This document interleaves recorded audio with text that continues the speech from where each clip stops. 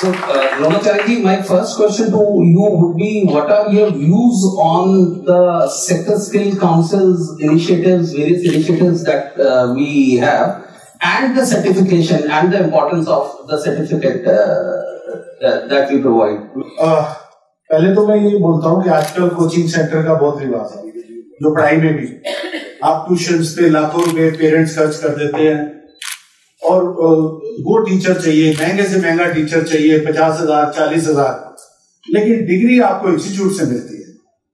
वो primary school जहां पे आज भी 5 रुपए फीस है, डिग्री वहां से मिलेगी। आप कोचिंग प्राइवेट 50,000 ले लो, 60,000 ले लो, लाख रुपया खर्च लो, लेकिन सर्टिफिकेट का जो government of India primary school आपको दे रहा है, जहां की 5 रुपए या 10 रुपए आज फीस है, उस डिग्री की ही वैल्यू है।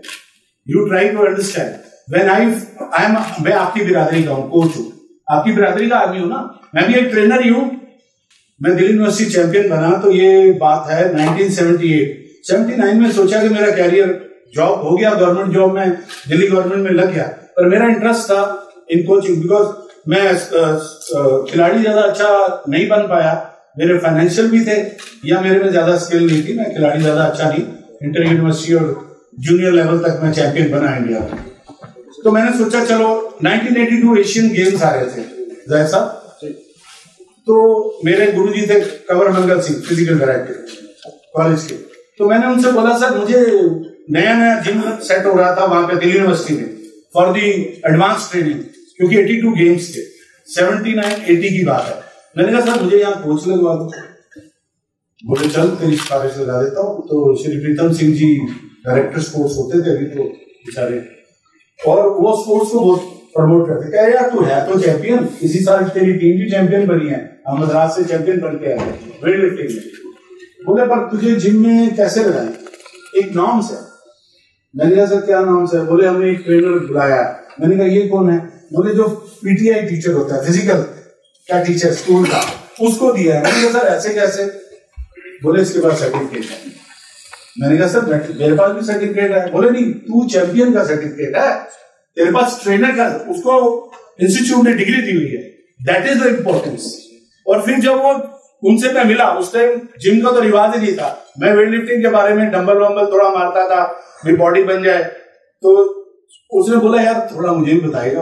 हालांकि उनको पता नहीं था, लेकिन सर्टिफिकेट की value. I am very grateful जय साहब, आप मेरे यहाँ आए, आपने मुझे इससे जोड़ा एज ए द्रोणाचार्य फर्स्ट और हॉल ऑफ फेम में ये बोल रहा हूं। I am very grateful to you, this is a great opportunity. Everyone, जो भी बच्चा, आपको 72 कंट्रीज में, और फिर आप ई रैप्स कर लोगे, आप लोग मेरे से भी ऊपर जाने चाहिए। मेरे तक दीवार खड़ी हो गई है, सन 2000 के बाद कोई द्रोणाचार्य नहीं आया। और आपको पता है ये कौन बैठे थे? आधे बच्चों को पता ही नहीं होगा, secretary sports.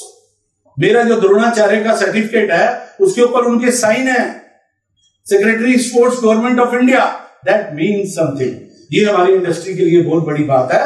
Certification is must. और गवर्नमेंट ऑफ इंडिया जो आपको स्पोर्ट्स दे रही है, अगर आपने पूरी क्वालिफिकेशन भी ले ली ना यहां से, आपके मोबाइल फोन से कम की वैल्यू है। 20 लाख 15 लाख एमबीबीएस करोगे, लाइन चुन रहे हो और उधर खर्च रहे हो, एमबीए कर रहे हो, लाखों रुपया। अरे यार few thousand rupees you can be A certified trainer, government of India का मोहर लगी हुई। जब मैंने सर्टिफिकेट देखा, मैंने कहा यार इसके लिए भटकते रहे, कमाल हो गया। इतना बड़ा ये सब एक्चुअली क्या है, हम एक छोटी सी दुनिया बना के जिम की बैठ गए हैं, बैग टांगा। उनका दायरा क्या है, मुझे 5,000 मिल जाए, गुरुजी 7,000 मिल जाए, और मुझे 2-4 आदमी। अरे यार तुम लोग मेरे लिए इतनी तालियां बजाते हो, लाख लोग पैर छूते हैं, मैं भी तो ट्रेनर हूं, आप जैसा ही था।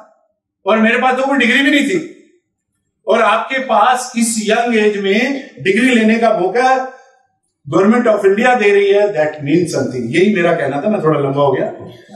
That means something. You do ये कोर्स कर लो, आपकी जिंदगी बन जाएगी मेरे यार। मैं आपको पैसे दूं, कार ले दूं, आपको बाइक ले दे आपके पेरेंट्स, आप तोड़ दोगे। 5 लाख की बाइक, कार तोड़ दोगे। ये जो एजुकेशन है ना, ये जितनी पॉकेट में रहेगी ना, जब तक आप जिंदा है, वो आपकी, मेरा द्रोणाचार्य पीछे मेरे घर में लगा हुआ, वो नहीं जा सकता। मेरी कार बिगड़ सकती है, मेरा मोबाइल बिगड़ सकता है, मेरी कोठियां बिक सकती है, लेकिन मेरी एजुकेशन नहीं बिक सकती। So education is the big thing.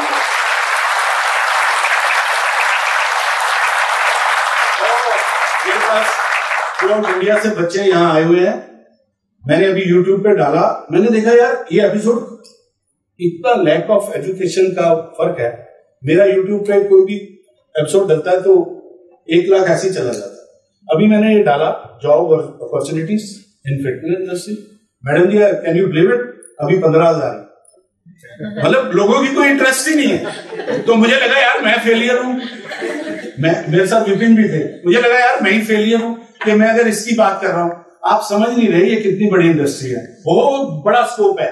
और दूसरी बात, आपको लोग पैसे भी देंगे, आपके पाँव भी छुएंगे। कितनी बड़ी बात है मैडम जी। एंड आपको गुरुजी बोलेंगे, आपको सर बोलेंगे, आपको, और आप मैंने क्या आपको पैसे दिए? बताइए क्या दिया? और आप लोग मेरे लिए तालियां बजाते हैं, पैर छूते हैं। मैं आपको पेमेंट थोड़ी करता हूं। This is what teacher is, this is what trainer is. आप मेरे से भी ऊपर जा सकते हैं। मैं ट्रेनर हूं, आपकी बिरादरी का आदमी हूं, आपकी तरह शुरू हूं। आपके पास फिर मोटरसाइकिल थी, मेरे पास कॉलेज जाने के लिए पैसे नहीं थे। और माई फादर डाइड, मेरी मॉम मेरे टेक केयर करती थी, और इवन एक्स के लिए पैसे नहीं थे। तो आप छोटी सोच मत रखो कि मोटरसाइकिल लूंगा, एक बैग लूंगा और मैं ट्रेनर बन जाऊंगा। कुछ लोगों को पर्सनल ट्रेनिंग का बड़ा शौक है। Personal training is good, but you are giving training to one man, you are getting knowledge of one man. But if you are a mass trainer, thousands of people you can train and take experience of that. That is the meaning. I am sorry. चाहे अगला question मेरे से मत पूछना, लेकिन thank you. That's okay.